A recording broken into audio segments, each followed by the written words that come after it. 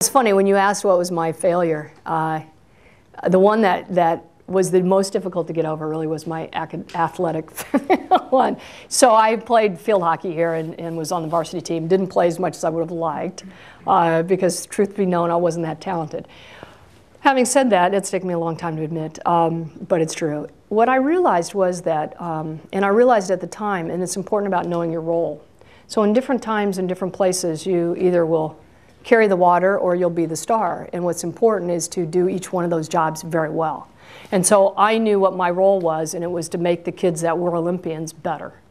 And so I did, and I worked hard, and I made sure that every practice those kids didn't dog it, because they couldn't be shown up by someone who wasn't as good.